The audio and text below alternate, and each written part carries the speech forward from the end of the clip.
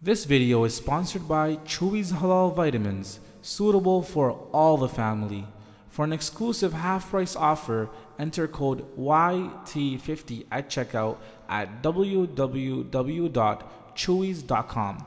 They offer worldwide delivery plus no Quibble 30-day money-back guarantee.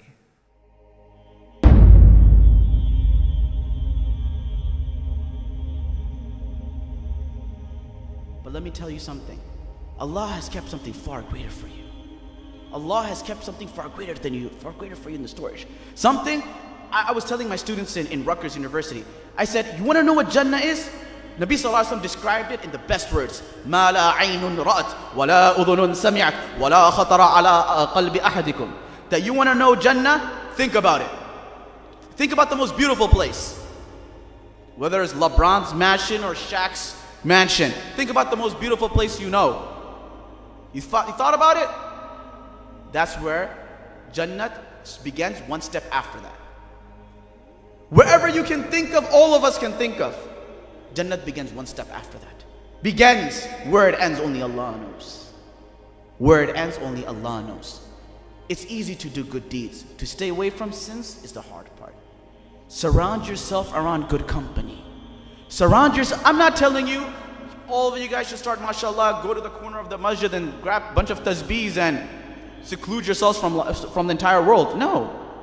Allah created you for a different reason. وَإِذْ قَالَ رَبُّكَ لِلْمَلَائِكَةِ إِنِّي جَاعِلٌ فِي الْأَرْضِ خَلِيفَةً. Allah said, He told the angels, I created a different nation. They said, Ya Allah, نَحْنُ نُسَبِّحُ بِحَمْدِكَ وَنُقَدِّسُ لَكَ. Oh my Allah. They felt bad. They weren't questioning the Almighty. They weren't questioning Him. They said, Ya Allah, are we not worshipping you enough? Is there something wrong in our worship? نَحْنُ نُسَبِّحُ بِحَمْدِكَ وَنُقَدِّسُ لَكَ. We hymn thy glory. Is there something that we haven't done properly? Allah says, no. I want a different nation. I want a different group of people. Sometimes they forget, sometimes they remember. Sometimes they're busy in their own world. Sometimes they remember me. I was thinking the other day, there is no religion in the world. No religion. Christianity, Judaism, Hinduism, Taoism, Buddhism, any other isms there are there. There is no religion in the world that requires its followers to remember its creator more than Islam. Wake up in the morning, think about me. Commit a sin, at Zohar you have to come and meet me again. You're not honest in your transactions, you have to talk to me. Asr time comes, you're closing the store. Are you going to try to pocket some money? You're going to come out and have to talk to me. Sunset comes, you're going to your house. How are you with your wives and children? Maghrib, you're going to have to talk to me about it. Later on, when you're going to sleep at the darkness of the night, what are you about to do? Isha, come and speak to me first. Revolved around constantly. Allah tells you, I'm here for you. Ya ibadiya alladhina asrafu ala anfusihim la taqnatu min rahmatillah. Don't despair of the mercy of Allah subhanahu wa ta'ala. This mercy is for you.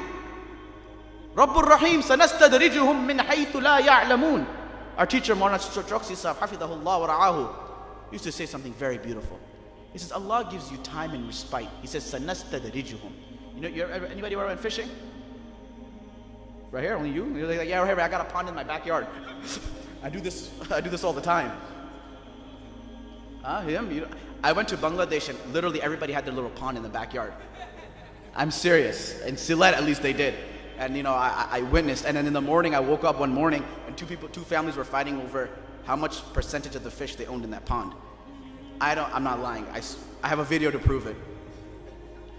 I don't know if there's Bengali swear words in there or not, so I don't put the volume up. Anyway, when you fish, what do? You reel it out, right? You put the bait. The fish comes and nibbles a little bit. Get a little Sprite. Pull it up, yank it a little bit. Nibbles. Give it a little bit of time. Give it a little yank. 1, 2 yanks. And then, before it knows what happens, you pull it up. Allah says, take your time. Sanastadrijuhum. The real is in the dunya. Surround it, don't worry. I'll give you a couple of times in your life where you get those bumps.